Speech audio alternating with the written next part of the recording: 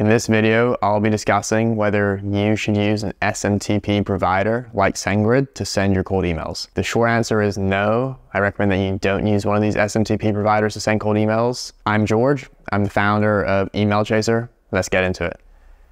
In case you're wondering what an SMTP provider is, SMTP stands for Simple Mail Transfer Protocol, and that's pretty much the way that email servers send and receive emails between each other. SMTP providers such as SendGrid and also Mailgun, and there's a lot of others out there, they're pretty much services that allow their users to use their email servers to then send a high volume of emails. The thing is that these SMTP providers, they're built for transactional email.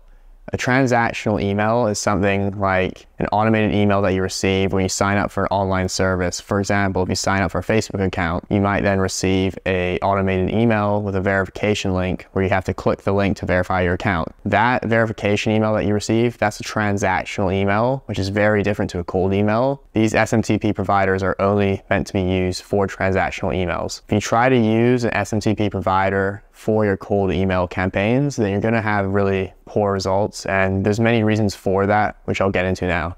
Cold email is supposed to be one-to-one communication. When you send a cold email to someone, it needs to look personalized, and the person receiving your cold email needs to think that you wrote that email just for them. The issue with sending your cold emails with an SMTP provider is that it doesn't look personalized, it doesn't look like it was one-to-one, and you're just going to have really bad results.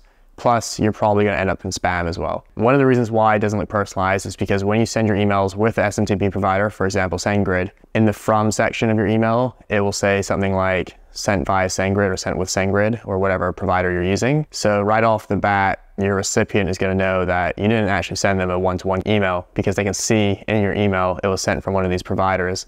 It looks automated and it just doesn't have the same feel compared to when you're sending a cold email with a Google Workspace or Microsoft 365 email account, which is what you should be doing. Additionally, if you send your cold emails with an SMTP provider, then they're more likely to end up in the spam or promotional tab. And the reason why is because email service providers such as Gmail and Outlook, they know that you're sending your emails from one of these providers. They can see the IP address. So they're going to just most likely send your email to either promotion tab or spam because they just know that emails sent from those IP addresses are typically marketing or sales related. Since you cannot send cold emails from an SMTP provider, you may be wondering, what's the solution?